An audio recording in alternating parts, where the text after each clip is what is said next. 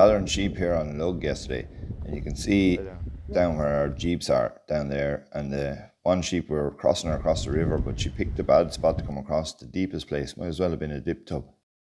This video starts from where we had brought her down about 600 or 700 yards with Bert, her and her lamb, and then she just picked the wrong spot to cross. Lay down. Steady. Lay down. Lay down. Lay down.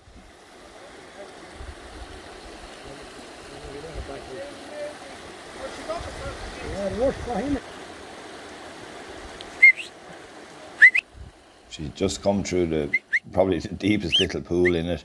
You can see her here now. She's able to cross across the little stepping stones and she has no trouble. And so we get her and her lamb over to the other side. Steady. Both this ewe and lamb are lovely fit sheep there. They're in great form because she's after doing a lot of galloping down off the rocks up behind us. And she's still, there's no danger of going to lie down or anything, so that's great. So we're going to load them into this trailer now with Bert, but I need to change my vantage point here so I can see the back of the trailer. And Joe and Miles will go down just to help kind of guide her in a bit. Lay down.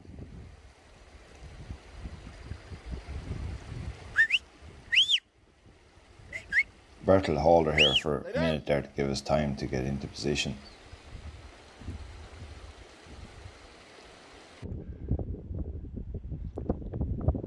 So we were unsuccessful this time and the lamb just slipped up the side.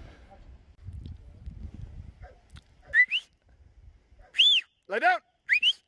Bert has an extra obstacle here. We have two hikers that are just not standing in the ideal spot. Lay down. Lay down. Sometimes people say to me, oh, there's an awful lot of commanding. But look at the sheep here, and look where I'm standing holding the camera. So this is a cross drive. And like, you know, you've got to put the dog in the right place or your sheep are gone. So, you know, I don't know, those people who talk about the over commanding, I don't think they ever find themselves in these kind of situations. Wait. Lay down. Lay down. Lay down.